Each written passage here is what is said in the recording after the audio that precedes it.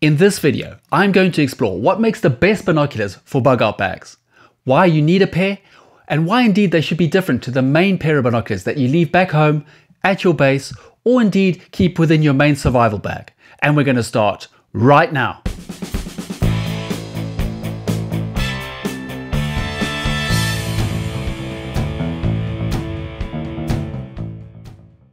Hello and welcome to Best Binocular Reviews. My name is Jason. I trust that this video finds you all safe and well. Due to the current global crisis in regards to the COVID-19 virus, I've had a lot of people come to me asking and inquiring about what the best binoculars they should be using in different types of survival situations. So in response to this, I've created a mini-series on the BBR website, the link to which I'll put down below and somewhere up above there. Just going over the different types of binoculars that are best for use at your base, within your main survival bag. And like today, I thought I would take a mini sub-niche of this and discuss about what would be the best binoculars to keep in your emergency bug out bag. So what exactly is a bug out bag? Well, the term is derived from army slang, and to bug out means to move away, retreat, or flee from your current position very quickly. Thus, a bug out bag is a type of survival bag that should be completely pre-packed and 100% ready for you to simply grab in a hurry when you need to flee, evacuate, or indeed bug out. Usually coming in the form of a backpack or sometimes a duffel bag, a bug out bag needs to be easy to carry and portable. But at the same time, the advice from the military and experienced preppers is that it should contain all the kit that you need to survive and stay safe for between 2 and 4 days. Whilst there will be a fair amount of overlap, and indeed your bug out bag should contain many of the same types of items as that found in your long-term survival bag, and indeed probably at your base, there will be some important differences. This is mainly due to the fact that a bug out bag is essentially designed for rapid evacuation purposes and not for long-term survival. The most important point to stress is that a bug out bag needs to be 100% ready to go with you at any single time, day or night. There is no point in having a half-prepared bag that you have to spend vital moments filling it up with everything that you may need by emptying out other bags or rummaging through your stores. Not only does this waste time, but in a panic or stressful situation, the chances that you will forget something that may be vitally important a little later on will be very high. The whole purpose is that when you need to leave somewhere immediately, you don't have to think, as you can be sure that your bug out bag will have everything you need to survive for a few days in just one bag. Different types of food, water containers, protective clothing, different types of weapons to temporary shelters. There are some excellent resources on the web written by experienced survival and prepper experts that go through the most important items that you need to keep in your bug out bag. And as I'm not an expert in this area, I won't go through them here, but I have added links in my survival series on the BBR website to the best ones that I have found.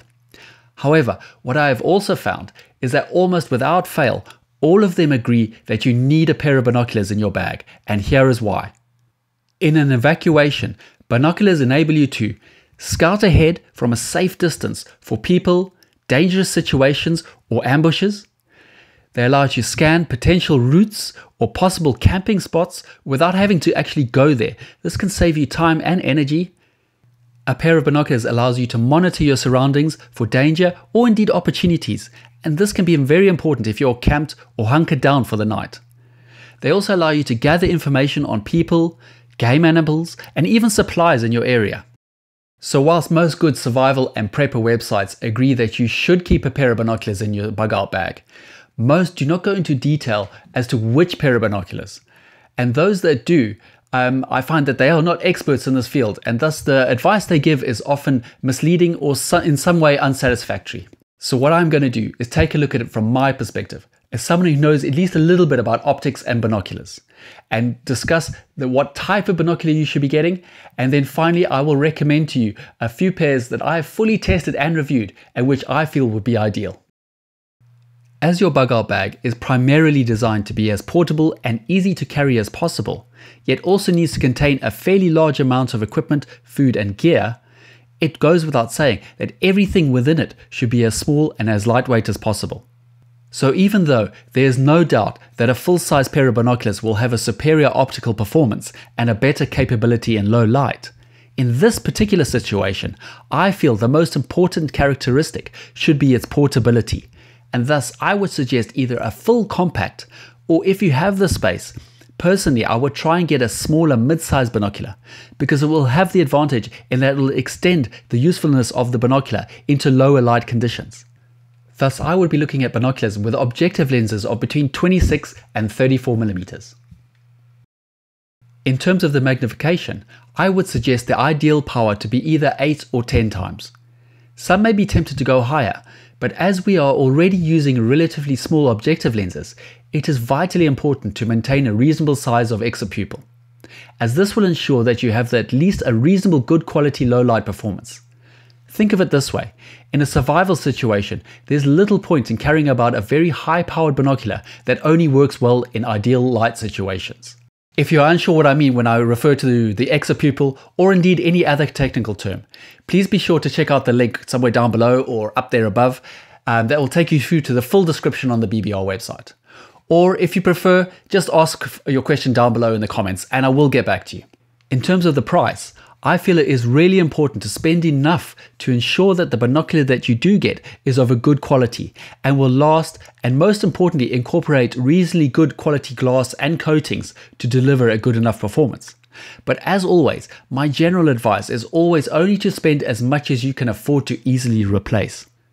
It is also well worth keeping in mind that the binoculars that you do get should permanently live in your bug out bag and should never really ever be used until the day comes, and hopefully it never will, when the S hits the fan and you actually need to evacuate in a rush. Now, spending any sort of money on a pair of binoculars that you'll hopefully never use may seem totally crazy, but by doing this, you will ensure that the binocular, and indeed all the other gear that you have bought, will still be there when needed and not accidentally left back at base or at home because you forgot to return it after using them for birding on the back porch during good times a few months ago. So because of this, I personally would not be spending too much money on my bug out bag binoculars. Save that for your main pair and rather focus on getting something like a really good entry to mid-range instrument that offers good value for money. Okay, so now that we've sort of established what type of binocular and sort of how much money we should be spending on them, I'm next going to go through some recommendations based on binoculars that I've fully tested and reviewed. To begin with, I wanted to bring these Vortex Vanquish binoculars to your attention. Costing less than $100 or £100, these compact binoculars come with either an 8 times or a 10 times magnification and 26mm objective lenses. This combination, as well as the use of a fully multi-coated optical system and good quality poro prisms, meant that they deliver a quality of view which I believe is far better than what I would expect to find at this price level. Indeed, it was so good that they went on to win the award for the best low-cost binocular of 2020 on BBR. Fully water and fog-proof, which is not something that you always find at this price range. These Vortex binoculars are extremely lightweight and reasonably small for a compact binocular. So it's for these and a whole host of other reasons why I would recommend them as being a good low-cost option for your bug out bag. For way more information, as well as comparisons between these and other similar binoculars, be sure to check out my full review on the BBR website, link down in the description below.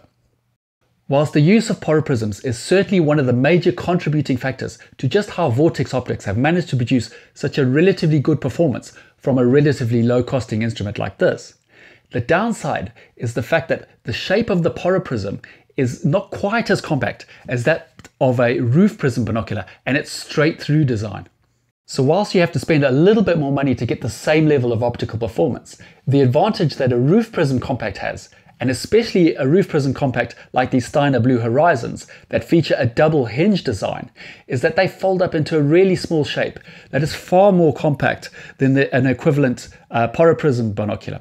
So for example, these both have the same size 26mm objective lenses, yet as you can see, the Steiner folds up into a much smaller shape and therefore is much easier to put and store away in your bug out bag. One of the highest scoring compacts that I've ever tested, these Steiner BluHorizon 10x26 binoculars were a deserved winner of the award for the best compact binoculars of 2020. Fully multi-coated, the optics on these binoculars are able to adapt to changes in sunlight. Working on the same principle as some sunglasses, they contain photosensitive glass that is designed to control the amount of light that gets transmitted through the binocular depending on the light conditions. The result is that you get less glare, and in a very bright light, the image is less washed out than you normally get and thus looks more vibrant. For more details on this, the advantages as well as the disadvantages, be sure to check out the link in the description down below that will take you through to the full review that also contains links on where to buy them to get the best deal. As I knew I was going on safari early on in the year, I made certain to test and review as many mid-sized binoculars as I could. And whilst there were many contenders, this pick of the bunch for me most certainly was these Hawke Frontier EDX 8x32 binoculars.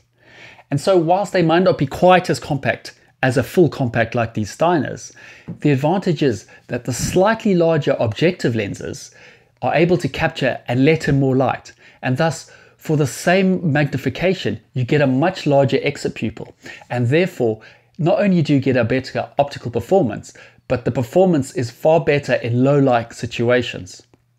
Achieving a truly outstanding total BBR score of 85%, they managed to score an almost perfect 9 out of 10 for image quality, optical stats and optical components, and an 8 out of 10 for everything else.